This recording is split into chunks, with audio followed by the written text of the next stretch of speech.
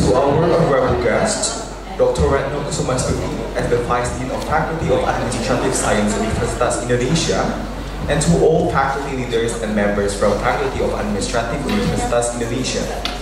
And to our keynote speakers, Professor Harald Fuhr from University of Postdam, Germany, and Mrs. Noni Purnomo as the Director of Bluebird. And to all ladies and gentlemen, good morning. The disruptive era. Both of these sessions will be led by our moderator, Dr. Roy Valian Salomo. Dr. Roy Valian Salomo is a lecturer at the Faculty of Administrative Science, Universitas Indonesia, and he is assigned as Head of Department of Public Administration, Faculty of Administrative Science, Universitas Indonesia.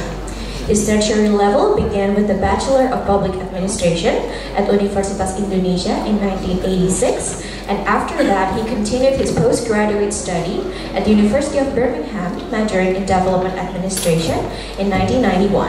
And in 2006, he managed to obtain a degree as a Doctor of Administrative Science at Universitas Indonesia.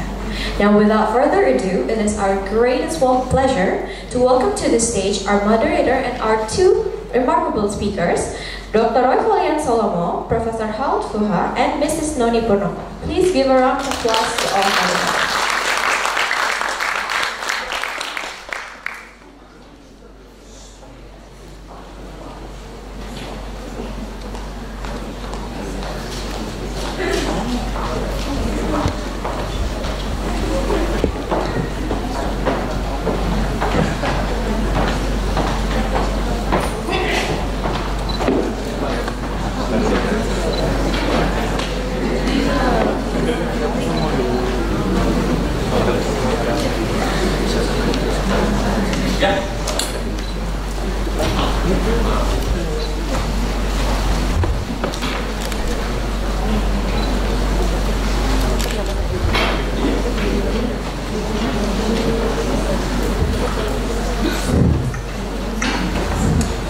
Good morning, everyone. It is our honor to have these two distinguished speakers here. First one is Professor Harald Fuhr from Postdam University. Professor Fuhr is currently a full professor and chair of International Politics Department, Faculty of Economics and Social Science, University of Postdam, Germany. His background is economic, political, science, and public policy.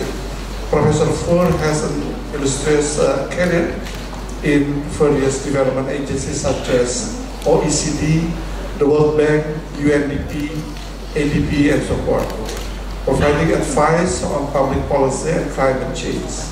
The last topic, climate change and sustainability, has become Professor Fuhr's research interest since 2005. And our second speaker is Mrs. Noni Sri Ariati Purnomo, MBA. She's the CEO of Bluebird, Indonesia. She got her Bachelor of Engineering from the University of Newcastle, Australia, and Master of Business Administration, majoring in Finance and Marketing from the University of San Francisco, USA. She is a businesswoman, philanthropist, and mother of 3 daughters. Very important one. Ibu Noni is currently the President Director of the PT Bluebird Tbk and manages the group's business portfolio, which includes passengers land transportation, taxis, rental, limousine, and charter bus. So a lot of stories, a lot of data on Ibu Noni, but then I think we have to start our discussion. For the first speakers, I will ask Professor Harald Fuhr to speak, and for 20 minutes. Please, Professor. Thank you, Professor Roy. Dear colleagues and friends, I'm very happy to be here, and I'm particularly happy to share this session together with Purnomo. The topics are slightly different, as you will see, but we're getting closer to the same topic once we touch upon the local level and the private sector. So my topic will be about local governance issues and what it entails for the Industrial Revolution 4.0. How can local governments get ready to deal with these differences that will happen in the upcoming future? So I have 3 points. Very briefly, what are the governments of this Industrial Revolution? What are challenges for government? The second, what are the roles for local governments to deal with Industrial Revolution 4.0? And then eventually, could multi-level governance be the solution? So not only the local, but more levels of government. I'll start with the first. What are the challenges? And I can make this very briefly because we all talked about this, but we still need to know what is actually the result of Industrial Revolution for the government. How should governments react? I think we need to be aware of that these are essentially technological innovations. They are done by the private sector, not by the public sector. The public sector does some research, such as in China or in Germany or the US, or co-finances, but essentially the Industrial Revolution processes are driven essentially by non-state actors, namely the private sector. And there is also, of course, an effect in Indonesia because something happens in the US or something happens in Germany, so it affects the US. So it's a globalized issue. The processes are linked through global production change. And of course, the effects of this revolution will trigger lots of effects in different countries. What we have also discussed is many people see this as a new El Dorado of opportunities. Of course, there are a lot of opportunities, as we will probably discuss, but there are also numerous risks that were mentioned on the very first day in the introductory lectures that you need to be aware of, especially of automatized production lines and so on. So you may want to keep control over your machinery by human interventions. Yeah, and we also need to be aware of that we don't know a lot of things that may happen in the future. So we need to get prepared for the unknowns, play with the words, but you need to get prepared for uncertainties, which is of course something that the government can and may deal with. So what's the role of government? The problem is the entire process has started already, so we're not starting at zero. Lots of these digital processes have started already, and innovation has started, and lots of the new opportunities are visible.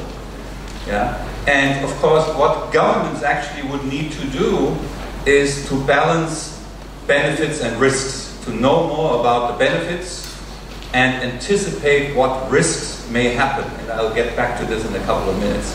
So we need, and governments need to have better knowledge about what happens in the future, which is not something that governments usually do. They think about immediate processes, and the politicians are concerned about the next 4 years, but they are not interested in the next 10 years or 20 years, but these are the processes we are talking about. So better forecasting capacity, which relates to the other, it's better preparedness. How do you know as a government? Well, you need to get closer to Bluebird and other companies to know what is in the pipeline, what are you planning? There needs to be a dialogue with the private sector as well about these technological innovations. And of course, regionally, and I'll show you a little slide later, such as in ASEAN, we would need to talk about what are the spillover effects, how can we deal with some of the processes at regional level and global level. So Professor Burns mentioned taxation issues increasingly become globalized, and that's also what happens here. So the second role of government is, of course, more specifically, the government needs to improve the infrastructure, it needs to co-finance, enhance the digital infrastructure. So now we're talking about 5G networks. That is important for both customers, but also for these automated processes. So that's what government can enhance. No, but there's also questions of market interventions when things don't work. So that's something where governments need to intervene to deal with distortions, problems in the labor market, managing those disruptions that may happen in the labor markets if you have short-term unemployment, and of course adjusting the tax systems. These are classical, traditional roles of the government.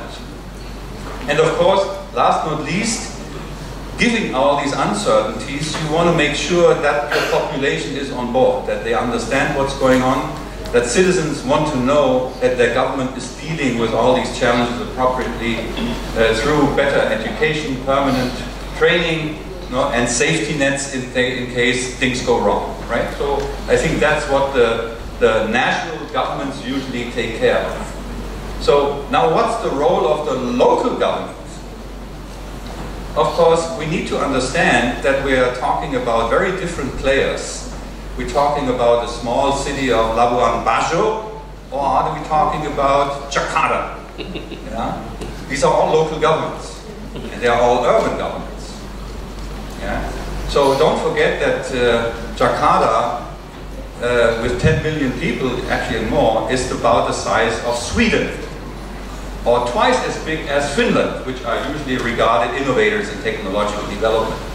Right, so size matters. Local government is not local government, and of course, some local government have more responsibilities for their population when they are larger. So, of course, size matters, but also the quality of local governments dealing with these uncertainties matters enormously. But last not least, we need to be aware of the fact that local governments are part of intergovernmental relations. They sometimes have access to funds. They're working in a decentralized environments, but sometimes they have very little funds and very little competences to regulate local affairs. Although they are local effects of industrialization 4.0, they cannot react because they're not entitled to react. So governments, of course, differ, and local governments differ even more. So this is the long list I had before. I put them in one slide. What to do, better knowledge forecasting. If you really think about what the local government do, it's very limited. They cannot deal with reducing risks. This is something that the national government would do. They cannot deal much with forecasting capacities. They simply won't have the resources. So if you go through the long list of things that government would need to do and then think about what the local government can do, there's only one sector which is better preparedness, partnering, consulting with private sector and labor unions at the local level. That's where the local government has a comparative advantage, because that's where the action is, that's where the people are. So getting in touch with both the private sector and labor unions or concerned citizens is one of the strengths that local government has. So I think that we would need to keep in mind, do we talk about local government reforms, or are we really talking about local state reforms, or do we want local governance reforms? I would opt for the last point, because local governance is very different from local government, as some of you know who attended my classes the last 4 weeks. So we're talking about a more inclusive process that happens at the local level, which includes state and non-state actors in a broader process of governing. So we're talking about, instead of the state ruling citizens and business, we're talking about a more participatory arrangement between businesses and citizens, citizens and the state, and business and the state. So interrelationships are amongst the features of local governance, different from local government. So what we actually want is more quality in the way the public sector, the local public sector is managed, better professionalism, better trained staff. All of you imagine, once you have your bachelor's and your master's and you work in local government, you will be very important to anticipate all the problems that may come with industrialization 4.0. So your forecasting and management capacity and capability will need to improve. We need to have good and high quality leadership as well to manage these processes. So quite clearly, capable local government and smart leadership will be very important and crucial. But also, your state needs to better reach out to non-state actors. I think that's important. The government should not entertain itself and be concerned with itself, although we know that they are doing that quite smartly. We also want them to reach out to the private sector and to non-governmental organizations to manage the uncertainties that may come with digitalization and automatic processes and industrialization 4.0. But we also want to make sure that there is better interaction between citizens and the private sector, labor unions and the private sector. So we will argue better communication and collaboration between non-state actors. Also, this could be ensured better at the local level, because national kind of dialogues are always complex, particularly in a country such as Indonesia, but more enhancing more collaboration and coordination and understanding and also discussing issues is better done, of course, at the local level. So the result would probably, if you improve local governance and the processes behind it, it would result in more flexibility, more possibilities to adjust to processes, to learn from processes, and then also come to more adequate policy making. Yeah? So that would be the important part, the role of local governance and local government reform. And of course, you need to be aware of that local governments are severely limited in what they can do. They have, as I said before, an important role to play. But of course, they are part and parcel of intergovernmental relations in your country, in my country, in the US, everywhere. Yeah? But obviously, the Industrial Revolution 4.0 requires a multi-level approach. Not just the local level, but you will also need to observe international processes, the regional processes, the national processes amongst different provinces in Indonesia. What happens in Sumatra may affect in Sulawesi, may affect in Java, may affect this in Aceh, and vice versa. Yeah, so regional and national kind of dialogues and collaboration, and of course with your provinces and eventually the local level, which includes larger cities such as Jakarta. So what we're actually talking about is a process like this. Now, we want to have a better dialogue about industrialization 4.0 between the international level all the way down to the subnational level, a more inclusive process. But we also want to know more about the experiences at the local level and move it up to the national level and to the international level to learn about the practices and the good and maybe also the bad practices that have happened. So what we need, instead of just local governance arrangements to deal with industrialization 4.0, is a more multi-level approach to dealing with it, including, of course, eventually the local level where the action takes place. So this is a recent ASEAN principle. It was issued in 2017. It shows you that there is debate within your region about how the process could be structured, supported, how you could learn from the process in ASEAN. Yeah, and it's about the speed. The policymakers need to be aware of the speed of the process and be prepared. They need to think about agility. Government needs to be more flexible. That's what I talked about before. Relating, collaborating with the private sector and other non-state actors. It needs experimentation and iteration. So it needs to, since we don't know, we sometimes need to try something, see if it works, and if it works, which is make sure production opportunities at the local level when they are happening at the international level. So this is what ASEAN says, and I think we're in line with this, and we need to kind of break it down to the local level here as well. So let me summarize. Now, the IR revolution comes with known and also a lot of unknown issues and problems that we need to be able to deal with those opportunities and the risks. We need to be aware of them. That requires forecasting, better knowledge of governments. There's a role of national governments of regulating this, and also dealing with it. So the national government will be crucial as well.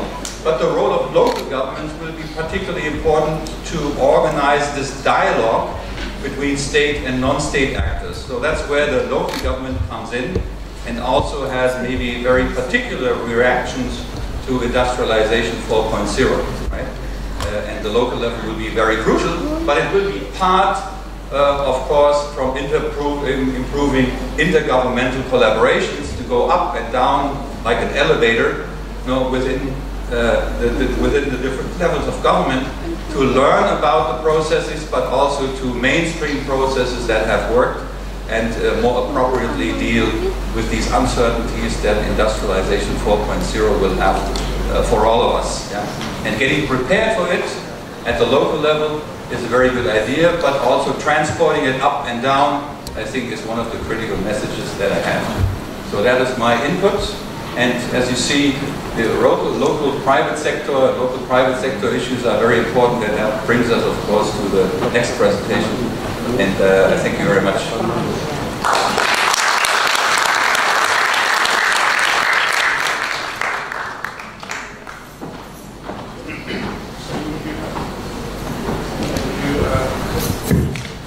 Thank you, Professor Harald, for your presentation on local governance reform within the context of Industrial Revolution 4.0. So, our next presenter will be Ibu Noni with Bluebird Transformation. Thank you. Selamat pagi. Good morning. Saya agak-agak nggak enak nih kalau bicara bahasa Inggris di Indonesia, tapi this is an international forum, so I'm gonna try my best to deliver the presentations in English. So the title today is we want to share our experience, how we as a company transform ourselves, enhancing competitiveness and innovation in the disruptive era. So the first question would be, what was the evolution of business transportation in corporations, and how does it impact the business at this moment?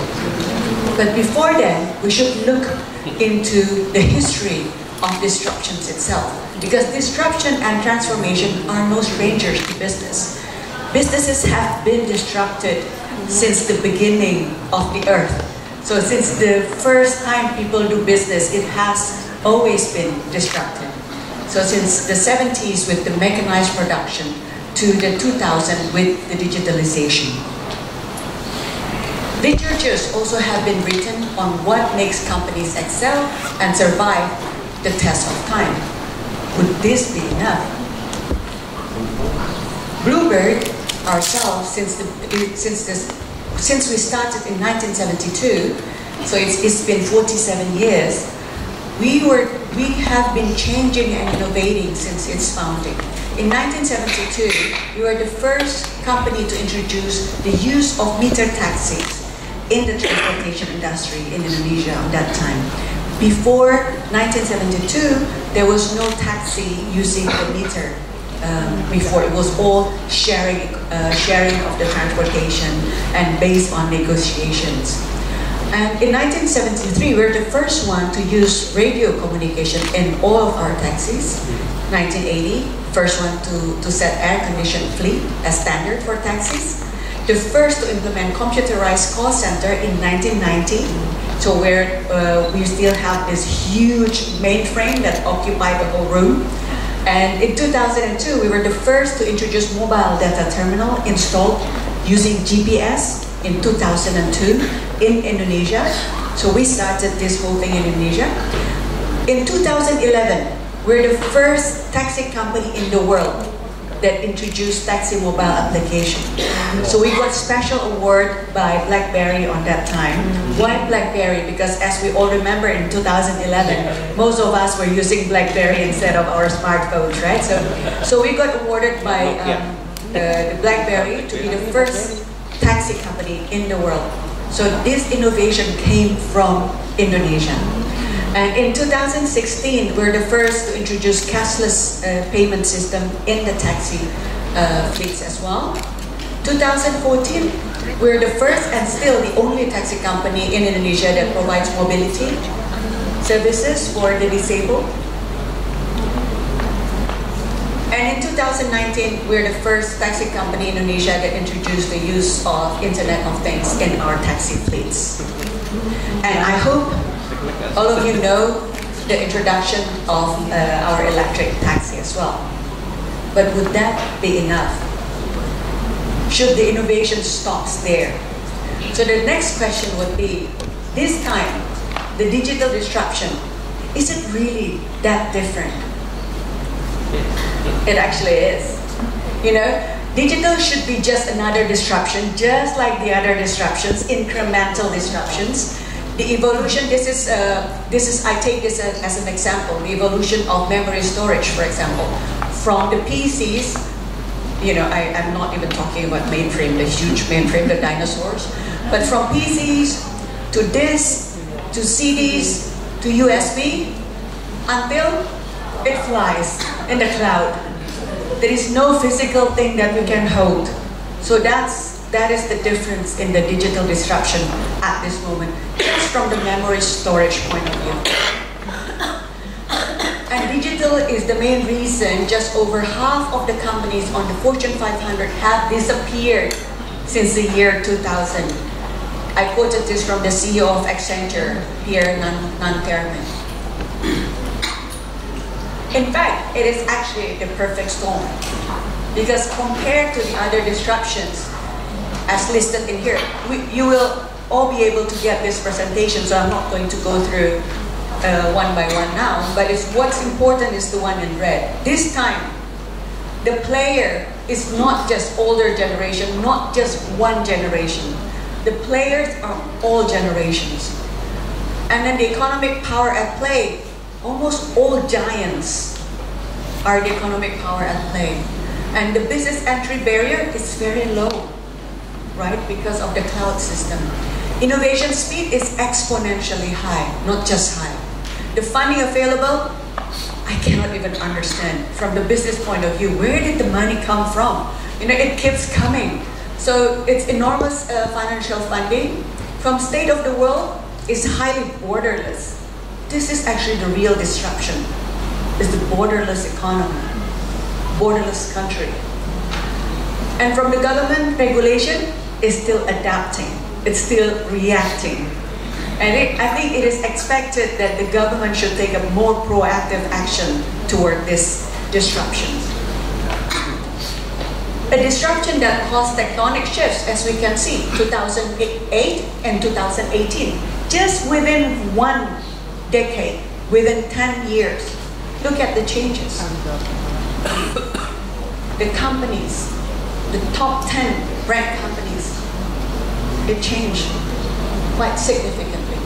And this is not over yet, because 212 billion connected devices is expected by 2020, which is next year, and it continued to be projected to be 1,000 billion, so it's like 1 trillion, right?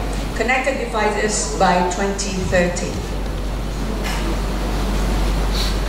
A disruption that will eventually impact everyone. The point in here is, if you still feel safe, that means you're not looking in the right direction. Everybody will be impacted. Everybody will be disrupted. That's what happened to us in March 2016, where Bluebird, the bird of happiness that was known for 45 years then, suddenly in social media known as the angry bird, right? So we were really disrupted in March 2016. So if you still feel safe, please do not. Because digital disruption is real. You need to expect a smack in the face sooner or later. But you will get this if you're not prepared. So then how did we transform ourselves? How to deal with the perfect storm? We have three choices. First, to evacuate. It is a choice as a business. We can actually sell the business, close the business, and sell it out, because it happened to the transportation industry throughout the world. But we choose to use the second and the third option, which is to be the lighthouse, to focus on our strength and continue investing in our strength, and also to participate in the storm. That is a challenge, to still strengthen our strength and at the same time participating in the storm. How do we do that? First, by recognizing what is our strength. Bluebird has been known for 47 years based on these 5 pillars. We're known for the great brand because of the trust. It is not built within one night, nor 1 year or 2 years. It's built for 45 years on that time, until the disruptions. Until now, it's 47 years. Based on the great people, great service, great fleet, and focus on great safety, which is extremely important for our business. Be a strong lighthouse also means that we have to continue focusing on our strength. We are not a technology company. Our strength are within our people. Based on our core values, which is integrity. Do you know how many left belongings that we manage to return every single month? Can anybody guess? Just rough estimate. Hundreds? It's 2,700 on average per month. Left belongings, ketinggalan di dalam taksi. And it only represents 77% of the left belongings in our taxis. The 23% we couldn't reach the passengers anymore because they did not order through My Bluebird or call center, so it's very difficult for us to trace. But integrity is the core for everything.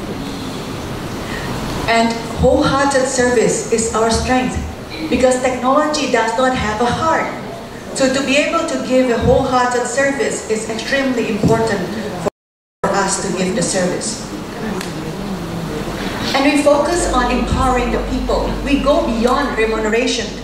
We take care of the wives of the drivers by giving them a women empowerment program so that they can have the opportunity to open small businesses from their home. They don't have to go out from their home. We just give them vocational trainings. We give scholarships to the children of our drivers. We have been giving about 4,200, 4,300 scholarships every year to the children of our drivers in university, in high school. And so we have extended our empowerment beyond just the remuneration. And then the way we engage with our customers. In the old days, it's normally one-way communication. We just give informations. But nowadays, we change the way we communicate. We engage more, we listen more to our customers because it is extremely important because the change of the customer needs are very, very quickly at this moment. It's different. Because of the social media, because of the connectivity, people need to change extremely quickly. And then we continue enhancing the operations, first by optimizing. It is very important because we need to be profitable to be sustainable, and we need to optimize our operations. And then we need to digitalize also, to embrace the new technology, because by digitalization, we can improve a lot of productivity and efficiency. Because we own our assets. We need to know exactly where our taxis are at this moment. We need to know how many kilometers our taxis run with passengers and without passengers, and that needs technology. We cannot use our eyes and our ears anymore nowadays. And to monetize our operations, because we do have very reliable maintenance facilities, so we can extend it, we can monetize it, and we're now opening ourselves, so the taxi is not just a taxi, it is a space, so anyone can collaborate within that space.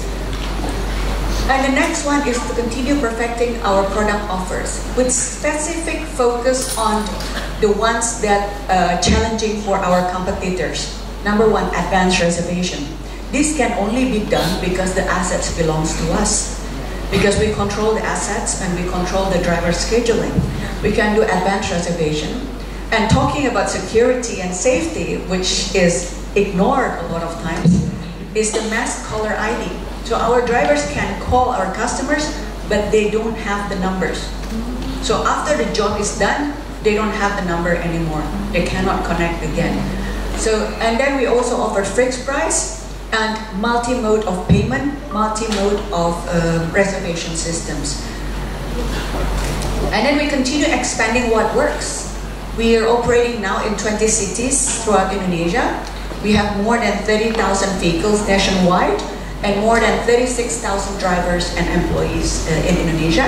And we're pretty proud that 100% of our employees and drivers are Indonesian at this moment still. So then how do we participate in the storm? Because that was being a lighthouse, like focus on our strength and enhancing our strength. How to participate in the storm? First, by doing our own DNA mutation. The dinosaur is no longer on this earth because they failed to mutate. So we need to be able to do DNA mutation without losing our soul, because we like to consider ourselves as human. The second one, we do collaborations and we do co-creation. I'll explain a little bit more about this. First, the culture mutation.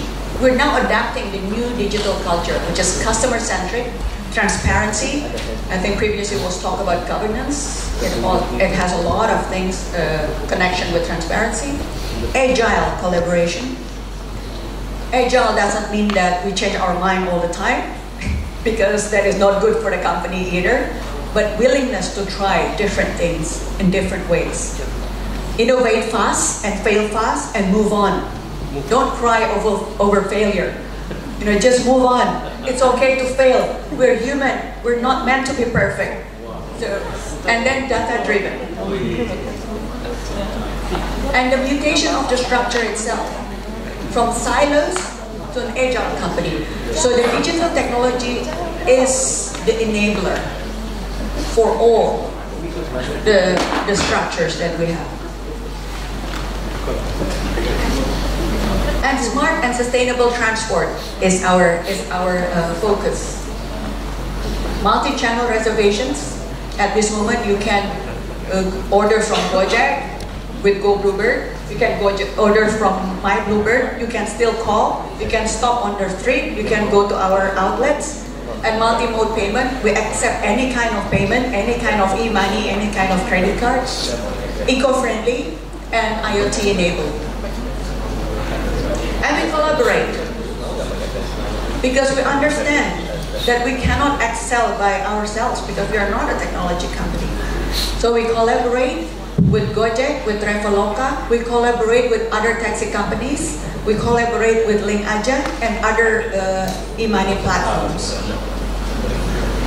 And we co-create. We just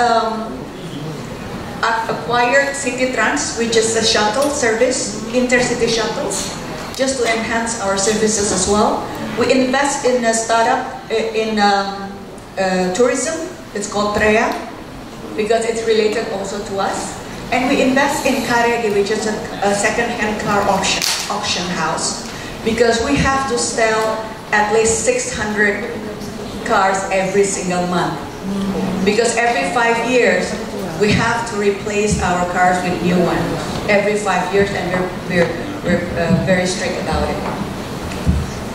So what would be the role of government? There should be two roles, main roles of the government. I'm not an expert in policies or in public policy, so this is what we think from the private point of view. The most important one is the rule maker, with the goal of maintaining order and fairness. That's why security and safety is at the core of this. It's the government responsibility to make sure of the safety and the security of every single individual within the nation. So protect sanity and cultural values, protect consumers, protect local industry, create level playing field, enable inclusivity, ensure wealth distribution, and protect security and privacy. And the government should also play as a strategic investor, with the focus on maximizing national benefits, to build ICT infrastructure, for example, build human capital, support ICT industry, support digital transformation instead of against it, or trying to ignore it, empower consumers, play as a catalyst and a pioneer, and strengthen the government's R&D and the national R&D. I'm taking one case study from our experience when we launched our electric taxi. Since the initiation until the launching, it took us 2 years. 2 years. The reason is because first we need to do our own research and development. We need to invest our own pilot project, and we need to negotiate the procurement ourselves. We need to arrange all the importing ourselves, and on top of that, we need to discuss with 6 different institutions with different priorities and agenda towards electric vehicles. So, you know, I think this type of thing that the government and policymakers should change to be able to support positive initiatives, especially toward Industrial 4.0. So I would like to close with this question to us. Let's imagine a kid in 2050 or even 2030. He learns through smart holographic gadget and distance classes, has his daily question answered by chatbots and AI, gets appreciation or punishment from the likes or dislikes, views, followers, and ratings, has his parent watch over him through GPS, sensors, embedded sensors. You know this is real, right? That people already been embedded with sensors. IoT cameras, wearable technology, moves around in autonomous driverless vehicle, has never seen any cash money, as now our babies would never see tape, you know, the radio tape. And when he grows up, dating is a swipe to the right. We're not even talking about marriage life yet, okay? So, and yet, you have an entire generation growing up with lower self-esteem and much more depressed than previous generations. So it is in our hands now. Whatever policy that we're creating now will affect the future of our children. So I think it is very important for policymakers to be more proactive, looking more into the future instead of just reactive. Because when we do it right, digital and advancement, this whole disruption should actually enhance our quality of life instead of giving up headaches and being distracted. I would like to close my presentation with that. Thank you.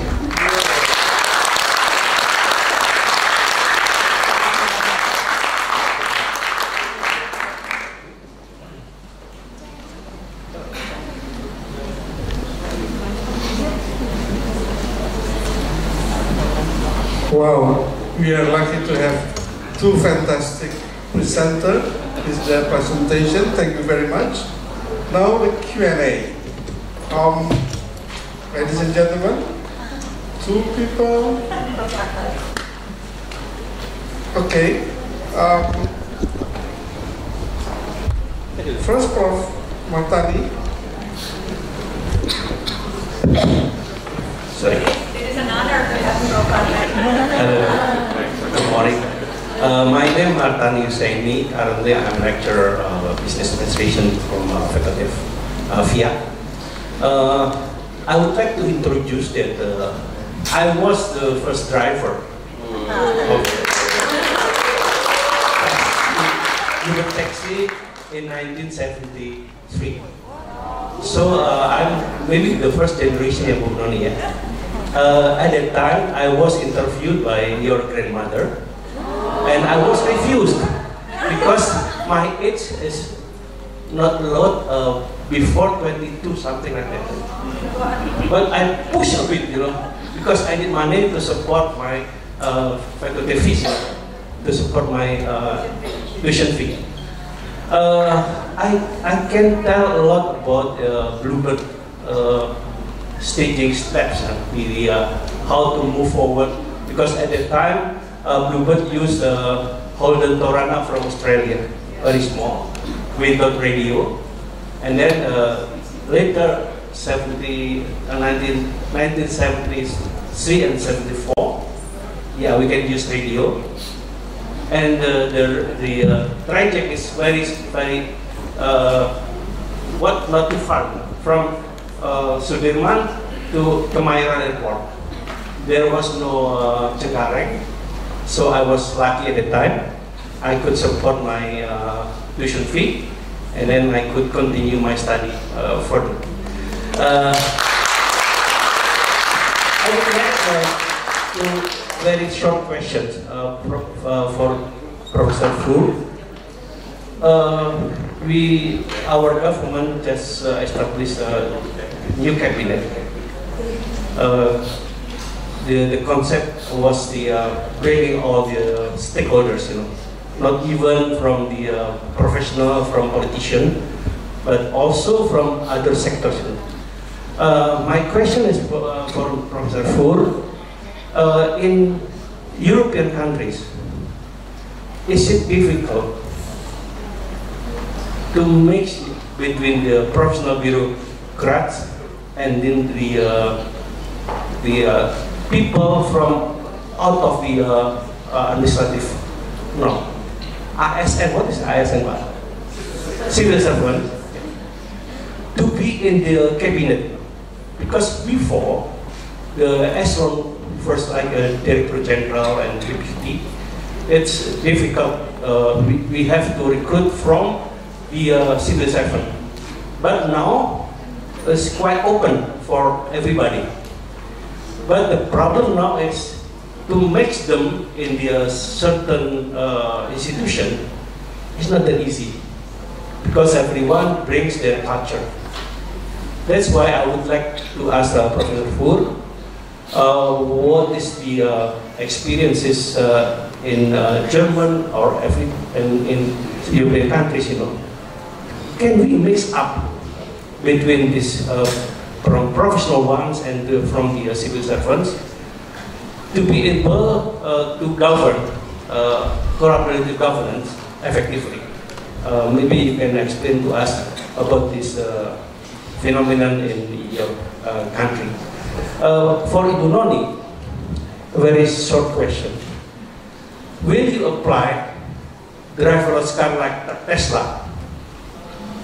If Tesla, you accept that for efficiency, will you apply that Bluebird will not use taxi driver anymore? Because shifting for the driverless car, because regarding your presentation, that you have to move on. If it is forced by the government that should be electricity and then driverless, what will be the reaction of Bluebird in regarding the driverless car phenomenon? Thank you very much, Pak. Thank you. Are you going to answer first before you forget the question? I was also waiting for this last question. Thank you for putting it. Since we are at the university and in a public policy institute, I think we are in the right place because indeed the public sector becomes more and more professionalized. You need to have at least a bachelor's. Most prefer a master's degree if you enter the civil service. So increasingly, precisely for the reason that was mentioned, because administrations are very slow, we need to speed up a little, but that requires different management and different professional capacities at the governmental level. So that's the one thing. In many European countries, your professional civil service has become better. That's one thing. But it also has changed its attitude towards more openness. Yeah. And which is of course related to your professionalism. If you are well educated, you can talk and discuss and consult with other stakeholders better than if you were a traditional civil servant, right? Which ruled by law and for 50 years. So you have different people in the public sector and different attitudes. And the government itself, precisely for digitalization 4.0, has set up several councils which it uses for thinking about the future. It has first increased all the difficulties that may emerge from digitalization between state and civil society. So it's interrelationships. How you manage a digital society in the future. So some of my colleagues are members of that committee, and they think about digitalization and society, and they advise the government. And of course, there is a business consulting group with our powerful can't say the names. SAP is a major digital company in Germany. No? And there's a lot of discussions on what is happening in the business sector to anticipate what the future will look like. And the problem sometimes what governments have is only for 4 years, but you need to think about for 20 years or for 10 years, precisely for the driverless cars and the kids that will be very different in 2040 than today. Yeah, so you try to anticipate the future. And last but not least, what you would like to do also is to enhance the discussion within your society, particularly also with labor unions, because the taxi drivers will be unemployed. Yeah. You need to think about and give them opportunities to retrain. It's either the companies that provide these opportunities, or it's the private sector, it's the education system, it's the university system that tries to make people move from one job to another to another. And the most likely scenario is you will not have a position forever. It will constantly change. And that needs to be managed and regulated. And that's what governments will need to do. But that is also, you need to think about how to include the different stakeholders and moderate this process. So yes, it happens. It could happen better. It's still a little slow, yeah. But I think consciousness on the side of government is there that this needs to be managed well and it needs to be managed professionally.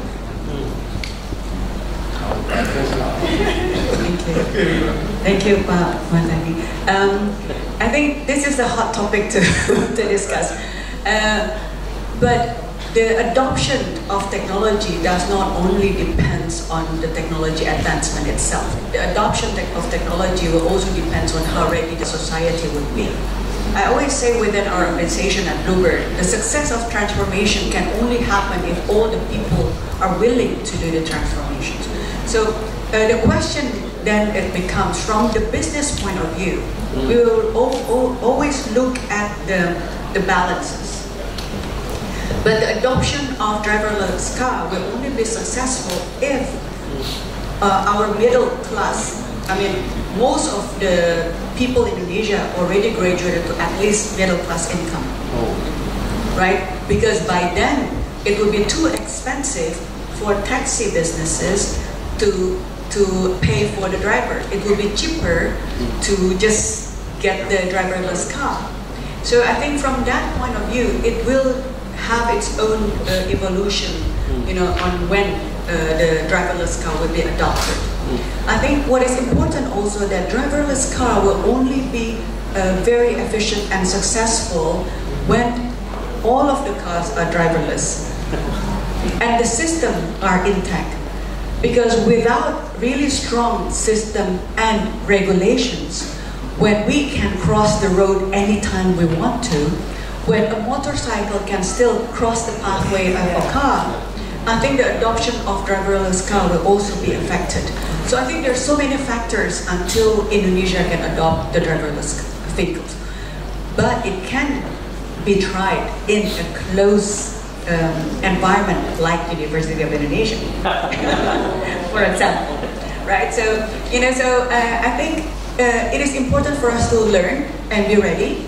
The main reason why we invest in IoT, the main reason why we invest in new technology for our dispatching system and things, so that when it's needed, we are ready to adopt that driverless car.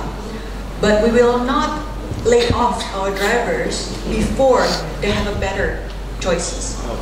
So I think that's a policy of us, because it also happened in 1998 when we were hit by the crisis. We did not lay off our drivers because we want them to be ready first. And I think most of all the government will make sure that everybody is ready first. Thank you.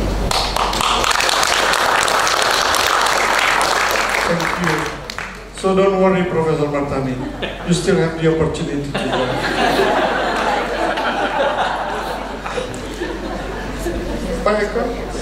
Yeah, thank you for the opportunity. Roy. My name is Eko. Now currently I'm lecturer at FIA as well. Yeah, thank you for the excellent presentation, Prof. Fuhr and Ibu Noni as well. It's opened our horizon. Yeah. short question is, as a PTNBH, as a state-owned university, Universitas Indonesia is have to do more optimizing their patent, and also the knowledge as well. So the question for Prof. Fuhr, regarding your experience maybe in Germany, how might the university in Germany can explore and also optimize the opportunity to looking for the income, not only from tuition fee, student tuition fee, but also others. That's the question for Prof. Fuhr. And for Ibu Noni, from business perspective, maybe from yours as a representative or private sectors, what your opinion regarding UI? Is it still traditional university? Is it UI is ready to face the industrial 4.0? We want your opinion and as a reflective for us as a lecturer, yeah, and also for MWA as you as an MWA, yeah.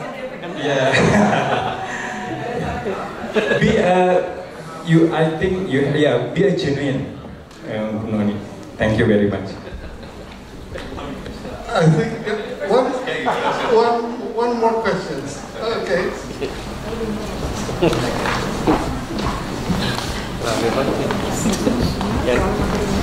Thank you, Mr. Chair.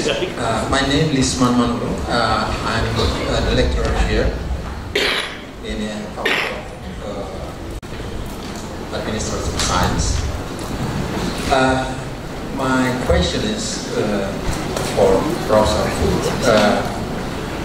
You already talked about the multi-governance or multi-level governance. So very interesting because I think we need to some what I mean that when we talk about the governance, it's also deal with multi-perspective, multi-stakeholders. So it is not easy to develop in the sense that if we need to moving fast, that's I think that still a problem because we also engage with the Max Weber hierarchical. It's very hard to to change the culture or something like that. Maybe I need some more explanation regarding that. And to Noni, it's very interesting for me because I think you tell us about the human, how the company, how the corporate to handle, to enhance the human relationship, whatever that disrupt happen. So that's a very interesting part because we keep trying to, in touch with the human touch in your sensibility. It's very interesting when we discuss very big, maybe the very big change in the future, but we still keep in our attention to maintain our relationship, the company and the employee around you. So I think that's we need. You are taught in the probably placed in Faculty of Social Sciences, Administrative Sciences, not in Faculty of Economics. Maybe the things about the technology or new strategy or something like that. But keep in our mind that we have to, to still be the human between the owners and the employee. Thank you very much about the point. I think that's. Any question for me? No, just appreciate the. Oh, okay. Thank you very much. Okay, Professor. Okay, I think I can answer your question quickly. I think we usually at the university, I was vice president of our university for a while, so we said, okay, we need to have at least three pillars: research, teaching, but also knowledge transfer. So that's an important third aspect. It's opening up the university to society and business. And it is, we don't pay tuition in Germany, so that we don't have any income there. So we need to mobilize funds for research and through knowledge transfer. So the university actually earns money through knowledge transfer, and we have a for-profit company that is owned by the university to have income from advisory services. Yeah. So that could be a source also at Indonesian universities, so transferring knowledge and generating income. That's also. To your question, yes, I know the Bavarian administration quite well. It's regarded and ruled by law, but that's a problem, right? Then it takes forever to get permissions and everyone and so on. So we have been moving towards the neo-Bavarian, post-Bavarian public administration, which has the features that I mentioned before. It's, of course, having rules and regulation and having rule of law, but applying it more flexibly and in a more agile environment and opening up to the society and be more open. Yes, it takes more time, but it ensures what we call input legitimacy. The action of the government become more legitimate if you have the consensus of people that are involved. So usually the government strives to involve concerned citizens or affected beneficiaries in its design of the solutions. And it's called new modes of government and new modes of governance to open up. But it shocks with the traditional bureaucrat. But that's what I said, the new generation of bureaucrats is very different from the old generation of bureaucrats. And we teach the new bureaucrats in our public policy school to be non-Bavarian, or be Bavarian but open. Experimental Bavarism, so to speak. So let me try to answer the question very carefully. No, but honestly, the main reason why I take the calling of taking part of becoming one of the FWA board, the Board of Trustees, is because I personally feel that University of Indonesia can do more. And as an outsider, because I was not smart enough to be accepted at University of Indonesia at that time. As an outsider, you know, I think University of Indonesia have a lot of potentials. The source of the knowledge, the University of Indonesia have a lot of very smart professors, smart students, but the one that is lacking is the collaboration as one university. I hope in the future, you know, when we discuss about one topic, for example, digital disruptions, then many different faculties can come together and have the same topic discussed together. I think that way we can have this holistic solution, not just one point of view type of solution. I think it's part of the DNA mutation that we're doing within Bluebird as well, from silos to synergy. I think that's how University of Indonesia can and should move forward. Thank you. Very good and very polite. And do we still have time for Q&A? Any 5 minutes? Yeah. Okay. One from the back. Yeah. Any other person? Yeah. Can I speak Indonesian for the question? Okay. Okay. Nama saya Sangkala Wira. Saya ingin bertanya kepada Ibu Noni. Di sekarang ini kita lihat perdagangan internasional sedang panas-panasnya ya. Terus kita lihat Bluebird juga, bagaimana cara Bluebird menarik perhatian investor asing dari Indonesia ke dalam Bluebird. Soalnya kita lihat pendapatan laba Bluebird itu sering menurun dibandingkan saya lihat pada tahun Desember 2018 pendapatannya itu lebih naik dibandingkan Maret dapat kita lihat pendapatannya turun sebesar 31 miliar dan September sekarang ini saya lihat lagi pendapatannya turun dari 3,1 triliun menjadi 2,9 triliun. Nah, bagaimana Bluebird tersebut menghadapi masalah atau isu tersebut dan bagaimana Bluebird menarik perhatian investor.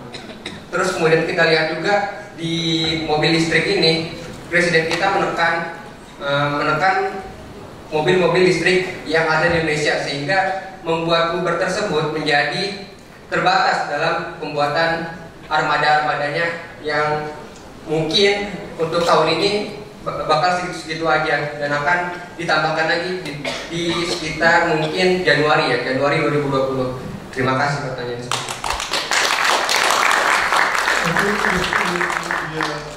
Last question. His question is how Bluebird get financial source or investors? How do we attract foreign investors? That's the question, right? Yes. Saya balasnya bahasa Indonesia, bahasa Indonesia.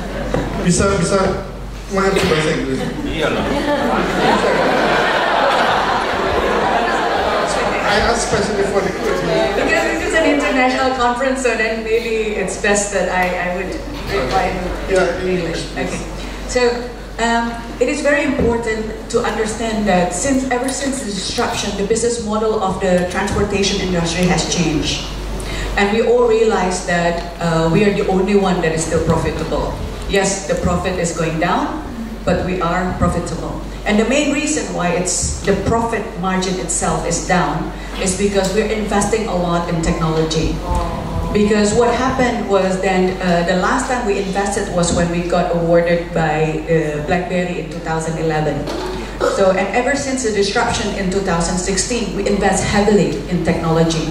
Hence the IoT, hence the whole change to cloud from the mainframe and things like that. So we're investing a lot in technology and also in human resources. So even though our business is going down, even though the business model is being hit because our competitors introduce this price dumping, right? So, and we cannot do that because we need to be sustainable by our own. So, so because of the increase in investment, both in technology and human resources, our profit margin is going down. But I will add the negative news on that, which our revenue is also going down. Yeah. So yes, at this moment we're still faced with a lot of issues. But the reason why we still attract foreign investors is because of the opportunity. Can you imagine? We have the strength of our drivers, who in 2016 moved to our competitors and now back to us again. I think that is the core strength. And with that, our future opportunity is where the foreign investor wants to come. And Indonesia is very rich. Indonesia has a lot of potential. Our economy is going to keep growing. How many percentage, that is a question, but it will grow. And with the growth of economy, 260 million people, and about 70 million will move into the middle income. I think it's a huge market. That by itself is very attractive for foreign investor. The question that I received from the foreign investor is actually on the regulation, how secure their investment when they invest in Indonesia. And the government is doing a lot of things on that. So yes, at this moment our profit margin is down because we're investing a lot in the future. And I hope that answered the question. Well, ladies and gentlemen, there was one more thing about the electric taxi. Yeah? Oh, yeah. Yes. I think the government is now supporting the adoption of electric vehicle in Indonesia. The challenge still that it is still very expensive to buy. The cost of the vehicle is still very expensive. And at this moment, we do not have any Indonesian product yet. So we have to import. That's when the cost becomes even more expensive than it should be. Bluebird is encouraging the car industry in Indonesia to start producing full electric vehicle instead of hybrid. because we should go toward that direction instead. So for all transportation industry, it will be so much more adaptable, if eventually it can be produced in Indonesia. But at this moment, we do not have any choice. If we want to make sure the implementation of electric vehicle in Indonesia, then we have to import it for a while. Because the producers, when we talk to them, then we said, oh, we don't have enough scale yet. So it's always chicken and egg. So I said, Bluebird has broke the egg. It's only chicken that will lay eggs nowadays, you know. So then, you know, so that's why we have to prove that we have to keep adding. So we will add more and more. So hopefully by January or by latest March, I think we'll add 200 more.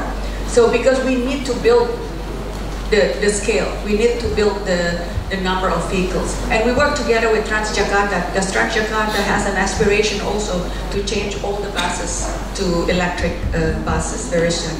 So we work together with other transportation companies as well. So thank you. Thank you so much. Thank you so much. I think we are at the end of the discussion, the presentation and discussion. Before we close, can these two speakers give a very short remark, closing remarks, please? Just for less than 1 minute from yeah. Give me a minute, 10 minutes. Well, my topic was the role of the local government, and just say the local government is important, but it's only one player amongst others. The local government has an advantage of establishing these links that we were just discussing. Bring civil society on board, get the sense of where the business sector is going, reduce the bureaucratic red tape. Right? I think that can happen at the local level, but the local level is part of a government, multi-level government arrangement that includes the international level as well, as you see most of these processes anymore. So you need to be aware of the role of local government and play it well, but also see the broader context in which local governments work. Thank you, Professor.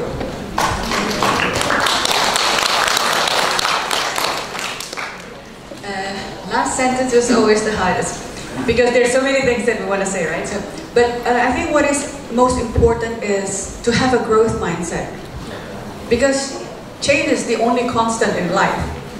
So don't try to fight change, but we should actually try to imagine more. You know, what could we do to make changes? You know, what we should do so that we can be more proactive. And transformation is painful, and yet we still have to do it. Yeah. So avoiding things is not a solution. I think we need to always grow. We need to always adapt. So that's the only way that we can survive and be sustainable. Thank you very much. Thank you very much. Well, I think we are very, very lucky to have these two speakers with us. It's broadened our mind and our knowledge. Again, a round of applause for these two speakers.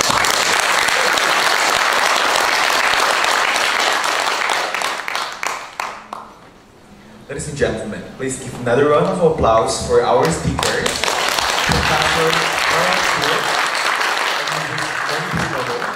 We also would like to thank all the speakers for the informative and insightful presentation. Also to Dr. Roy Salomo as the moderator. As a token of our appreciations and to show you our deepest gratitude for being here, Faculty of Administrasi Universitas Indonesia would like to give you gifts for your valuable time. For the purpose, we would like to kindly invite Dr. M.Soc.Sc to hand the gift to our remarkable speakers, Professor Harald Fuhr and Mrs. Noni Purnomo, and also our moderator, Dr. Roy Salomo.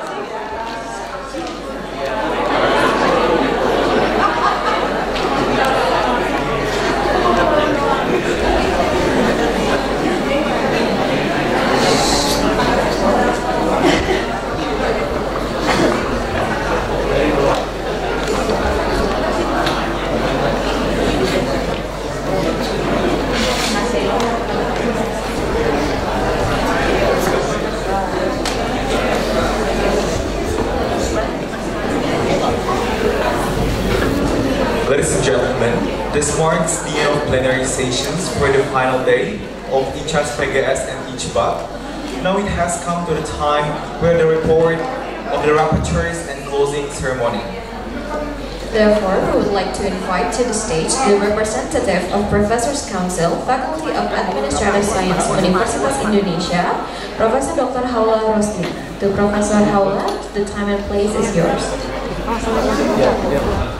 Zai, panggilnya Zai. Sip. Oke.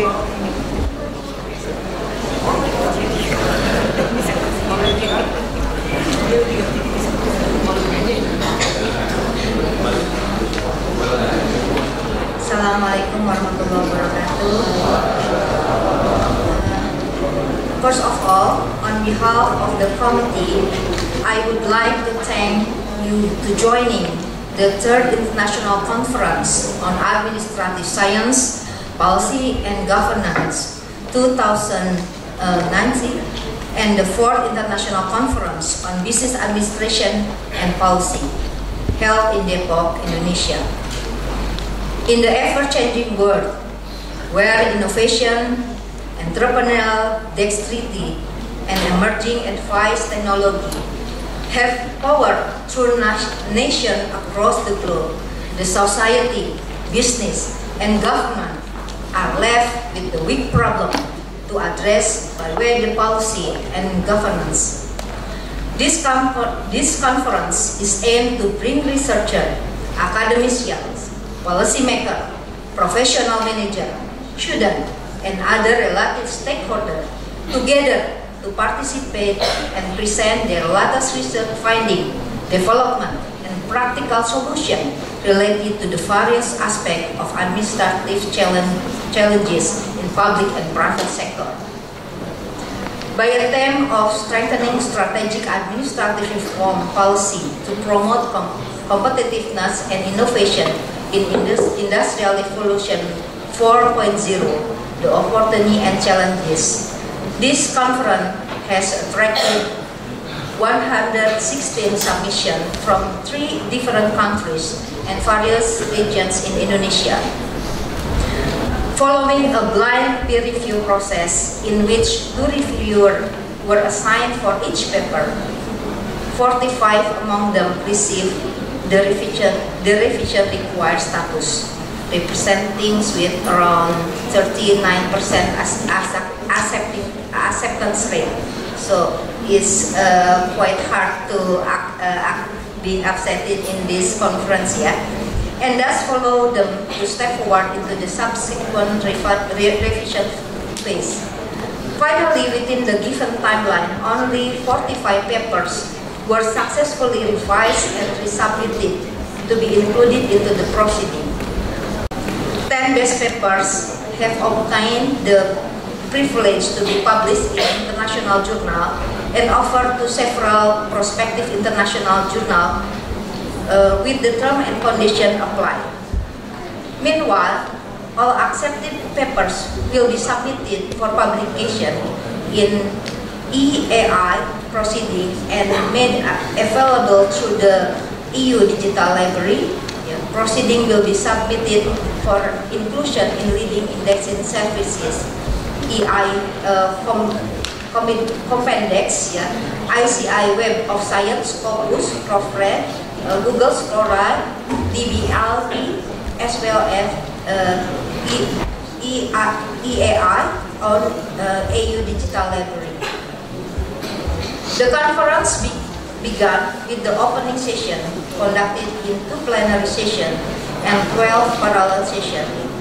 The special occasion of this conference is also the soft opening for dual master degree program in public policy and management, which is made possible by a collaboration between the University of Melbourne and Faculty of Administrative Science Universitas Indonesia. This conference theme included presentation that sympathize various report, assessment, practices, and study on strategic administrative reform policy to reinforce competitiveness and innovation toward Industrial Revolution 4.0. Special attention was paid to the following issue within these 3 themes. Strategic policy, first is the strategic policy and strengthening bureaucratic capacity. The second is the business transformation, and the third is optimizing taxation policy. This theme was opened with a plenary session in which first presentations were made. First, the digital delivery of public services, assessing opportunity and risk in a new era, presented by Professor Dr. Mark Considine, University of Melbourne, Australia. BEPS mean base erosion and profit shifting, and the taxation of digital transactions, presented by Professor Dr. Lieber, University of Sydney, Australia.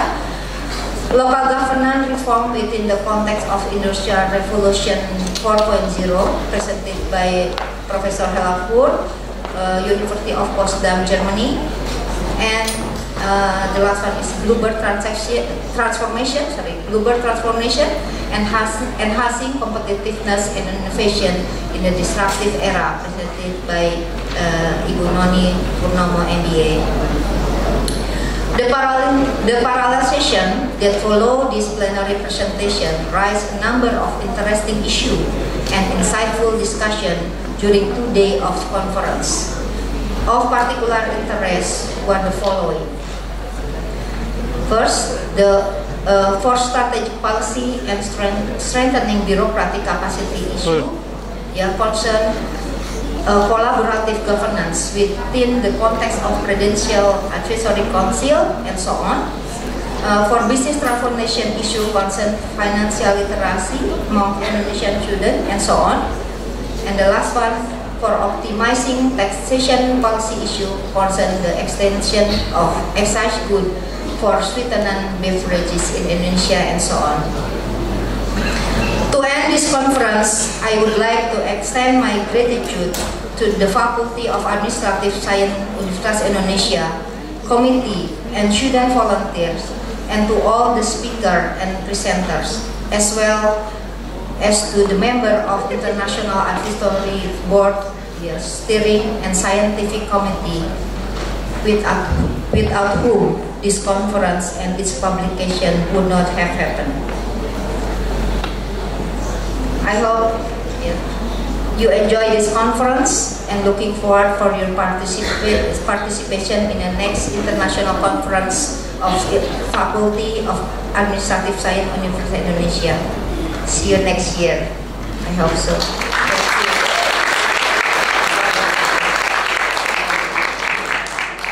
Thank you very much, Professor Harald. Next, we would like to invite Mr. Ihsan to give appreciation to the committee of ICAS-PGS and ICBAP. To Mr. Ihsan, the time and place is yours. Nama saya Ican, Production. Terima kasih. Baik, assalamualaikum warahmatullahi wabarakatuh. Kita pakai bahasa Indonesia aja ya. Udah 2 hari pakai bahasa Inggris, tidak ribet-ribet jadinya. Oke, pertama-tama tentu kita harus bersyukur karena kegiatan ini telah selesai dengan baik, alhamdulillah, Prof. Dan dibalik acara yang sukses dan luar biasa ini tentu ada orang-orang hebat yang membuat ini bisa. Panitia yang dipimpin oleh Ibu Titi Bowanti, Mbak Titi telah menunjukkan kinerja yang luar biasa.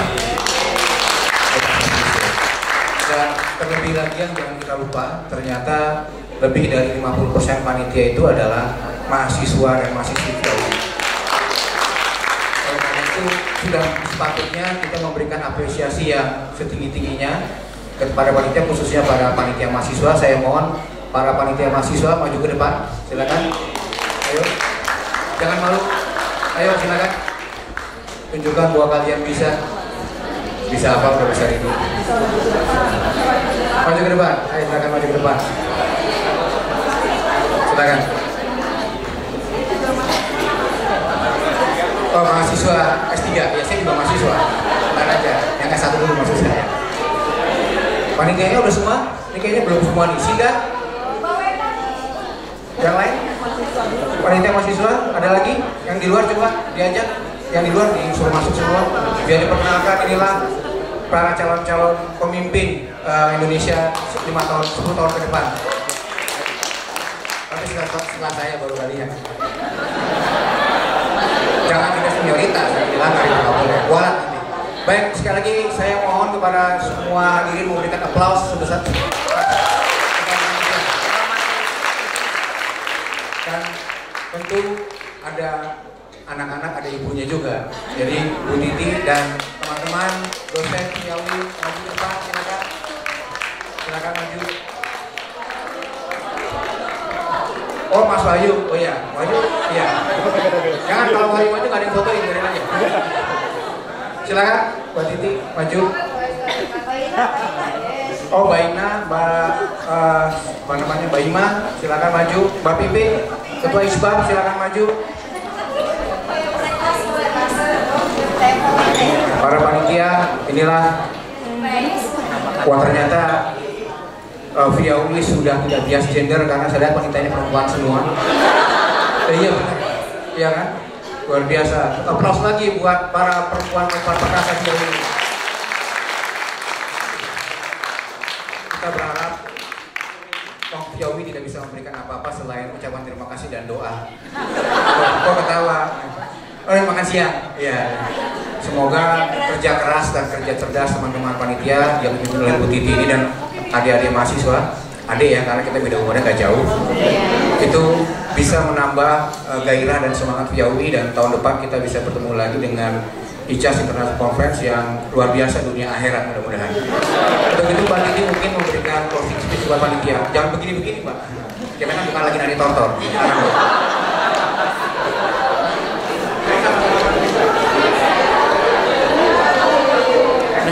Terima kasih banyak ya. Terima kasih kepada Fakultas yang The best papers from this conference has obtained the privilege to be published in national journals and offered to several prospective international journals with the term and condition applied.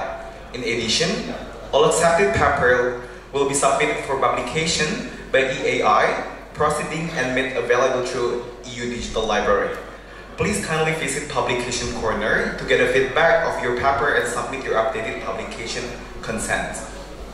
Lastly, we kindly remind you that we will be having a welcoming dinner at 6:30 p.m. here at Auditorium Juwono, Sudarsono. Therefore, I, Noni and my colleague here, Fajrina Rahman Bashaban, would like to bid our farewell for now. It has been our immense pleasure to host today, and we wish you all a very pleasant day. We will see you this evening, and thank you very much.